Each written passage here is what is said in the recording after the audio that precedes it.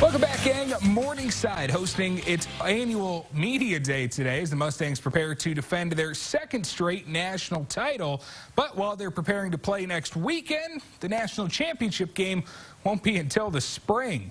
The Mustangs returned a ton of firepower on offense, starting with junior quarterback Joey Dolinchek, who threw for 49 touchdowns in his first year as a starter last season, as well as senior running back A.P. Ponder, who finished a hair under 2,000 rushing yards in 2019.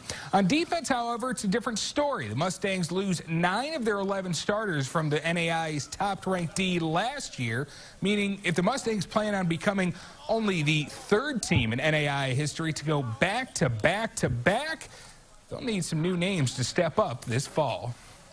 There's some guys that can step up and play, and having the 2 defensive ends back, Maitland and Gustav, has been huge for us, and they've really taken that leadership role. But on the back end, J.P. Miller played quite a bit last year at safety, has really stepped up. Steven Evans, having him back as a senior cornerback, and then Tyler Wingert in the middle.